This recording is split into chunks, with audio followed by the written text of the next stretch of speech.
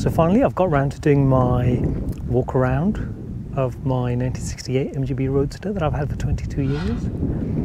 Walk around always makes me feel uncomfortable because it sounds like reach around. This is not what this is, just in case you're in the wrong place. So first, let's just have a quick look inside, because that is probably a good place to start. Now,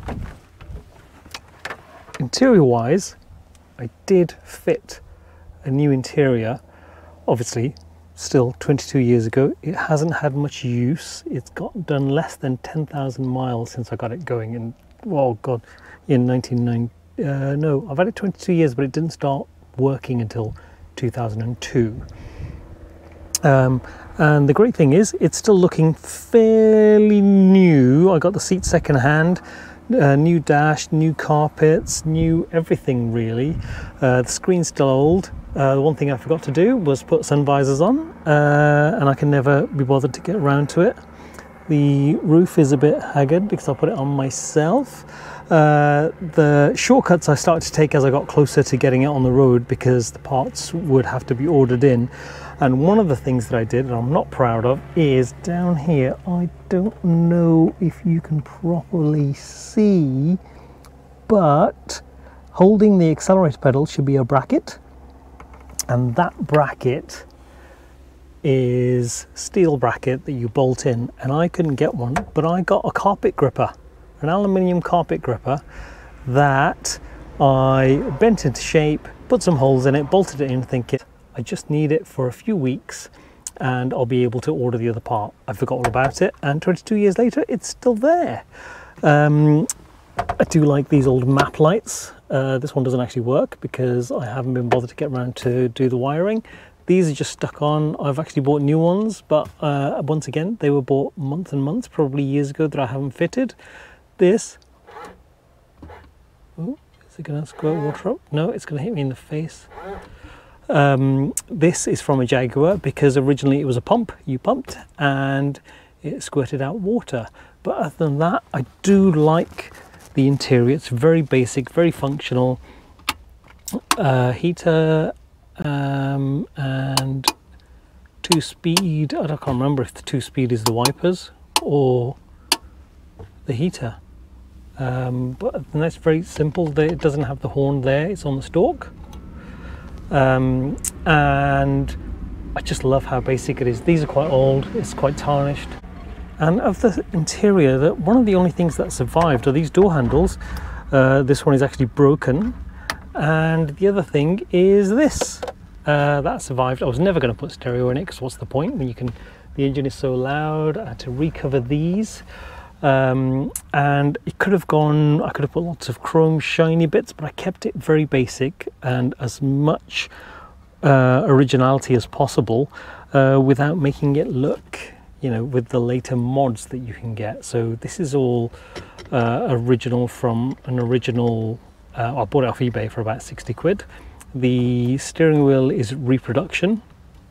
I think I bought that from the MGB Hive, and it's stronger. The original one that I had a big crack just here, but this one's just stronger, and I've still got the original, so that originality is retained. And here's fifth gear, overdrive, electronic fifth gear, which hardly ever use because they don't really go that fast. There's some vents down the side that are supposed to give you hot air in the winter, but I never drive it in the winter. So let's open the bonnet and have a look under the hood. Well, I'll open the bonnet, but first we'll walk around the outside. Let's have a look. Oh my goodness. I'm on someone's farmland, and I suspect that we'll get shot if I don't. I'm not careful. Wire wheels. So I came with the wire wheels. I didn't have to do anything other than I had to buy the spinners, which were second hand. I bought the wheels, gradually changed the wheels, and check out the tires. These are from 2001 and they're still soft rubber. Far too big, so it's geared all wrong. Look at all the mess on the paint. It hasn't been washed in probably about 8 years. And these marks you see here are from boxes that have been thrown on it, which I feel quite bad about. Also things like these, very wobbly. I need to work on tightening those things up. Along the front, I left off the overriders, and I quite like that. I quite like that it's got no overriders. It's a much cleaner look. A lot of dead flies, obviously, on the front. But let's have a look under the bonnet before we go around the back. So completely and utterly standard, apart from coil. It's got electronic ignition, which is all contained within the distributor, and it's got a modern reservoir for the brake fluid. Other than that, nothing different at all.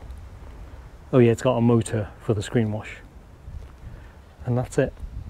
It's fairly basic, rustic, messy, and I should really clean it, but who can be asked, right?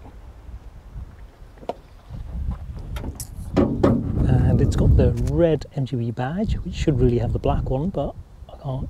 I'm not really that bothered. In fact, I actually deliberately went out and got that one.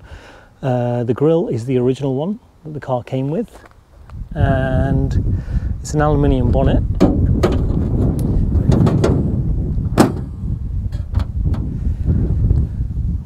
And down the side, the paint's quite rippled. It's not in great condition. It's got 3 new wheels. I need 1 more new wheel, which is the one back here.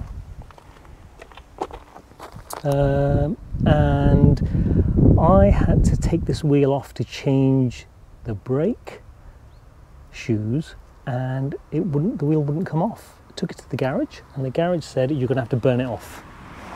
It's going to have to get cut off, and I did not like the idea of that. And I came home, and in the next video I'll explain how I took it off, just using some stuff that I had around the garage. But otherwise, really basic. I mean, look, it's kind of the chrome, which was new 22 years ago. It's starting to come off because it's right above the exhaust, and the heat comes up and it's burnt the very thin layer of, if you look how thin the chrome is, it's just peeling off. Now there's a bit of a gap here because there's the holder for the hood here, and it's really heavy, so it's just bent out of shape. Now, something else that is a bit odd here is this little extra edge here, because it's had a new lower part of this wing. I say new, obviously everything that's happened has happened in the last 20 years. And as you can see, the mess and the dust is just because I'm a lazy mofo and I don't clean it. And the marks on the bonnet, oh my god, they don't look good, do they? That's oil dripping from the garage door mechanism, and the rest is just dust and scratches from boxes, and that's the screen wash that I just squirted. And that's about it, really. It's still really solid underneath. It's still red. No rust whatsoever because it doesn't go out in the rain. And that's about it, really. Not modern lights. It's still got the old lights. From a distance.